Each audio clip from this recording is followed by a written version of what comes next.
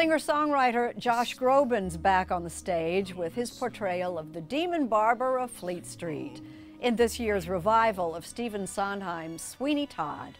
His performance was just grisly enough to send him off with his second Tony nomination for Best Leading Actor in a Musical. My right arm is complete! I never leave home without one. A customer!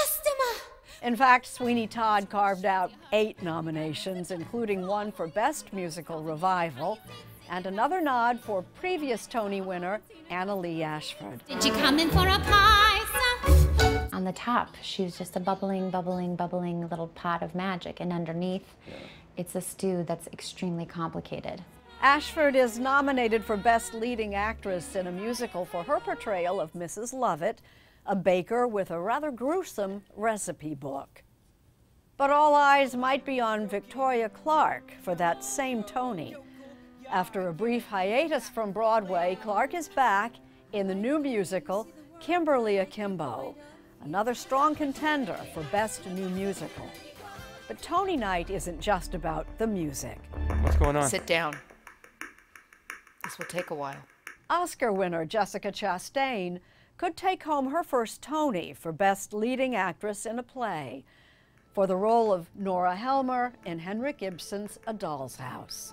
Chastain has some stiff competition, including 6-time Tony winner Audra McDonald in Ohio State Murders, and Jodie Comer, now appearing in Prima Facie.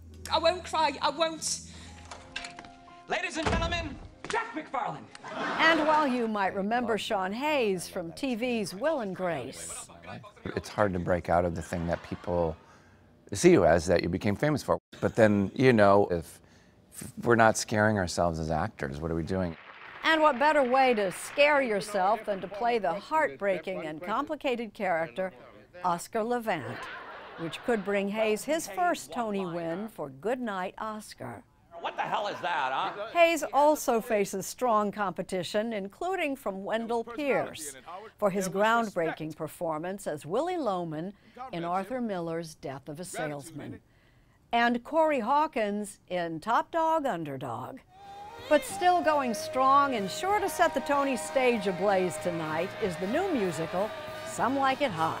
Some like it hot and that ain't bad.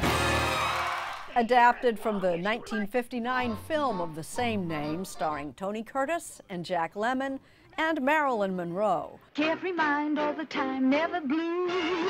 The new musical comes in with the top number of nominations this year, a whopping 13. Christian Borle and J. Harrison G. take on the roles that Curtis and Lemmon made famous in the film, and they're up against each other for Best Leading Actor in a Musical. When you're coming into work every day, do you still get that seeing the marquee? It doesn't get old. Yeah, no. Opening the stage door never gets old.